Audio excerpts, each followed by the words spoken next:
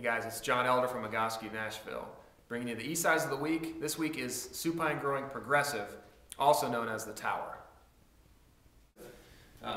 We in the Egoscue community refer to this exercise as the tower because of this mechanism here. And I've recently put a blog post up regarding varicose veins, and I wanted to show you all how to do this exercise. But this is kind of what defines our therapy here at Egoscue. This is kind of what put Pete Egoscue on the map, and to be honest, what separates us from everyone else. This is the most important exercise we have. It's the most powerful exercise we have, and all you have to do is lay here. I'm going to have Corey set herself up in it. This is the foot boot that comes along with the tower. You can see there's a heel strap here, Velcro that's going to go over the top of the shoe. I'm going to have Corey go ahead and set yourself up there. So we want the tennis shoe on tight, and we want the Velcro strap pulled tight down over the top of the foot. I'm going to have Corey bring her left leg up to the block here. This block is 18 inches. This is a standard kitchen table chair, dining table chair height.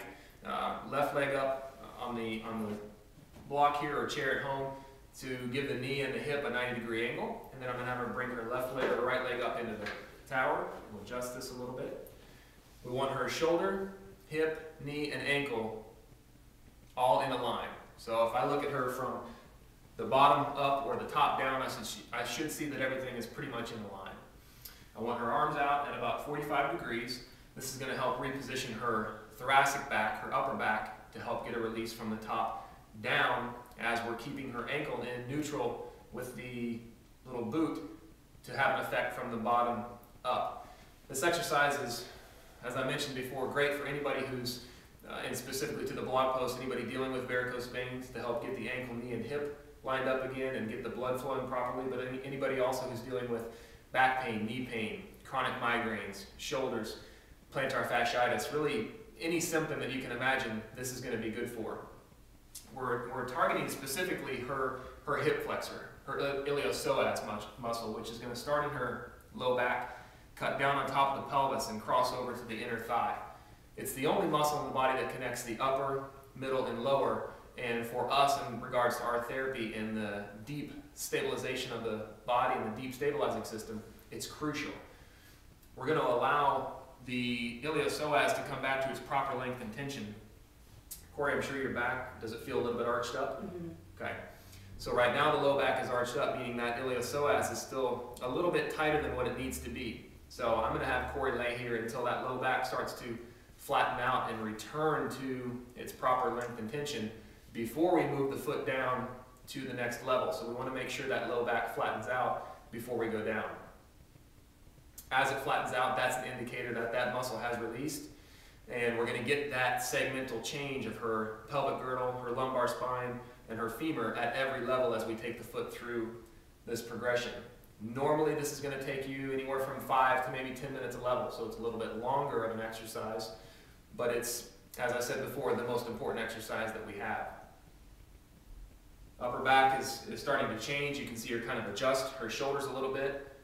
That's the movement is already happening, and she feels the need to kind of move around and adjust as the changes are taking place, and that's fine. That's, in my opinion, great. So we're going to pretend that her low back is flat now, and Corey, I'm going to have you bend your knee, lift the foot out, and then take it right down to the next level. Now you'll see her kind of adjust back, and then we can adjust the chair or the block accordingly to keep the 90-degree rule at the knee and the hip.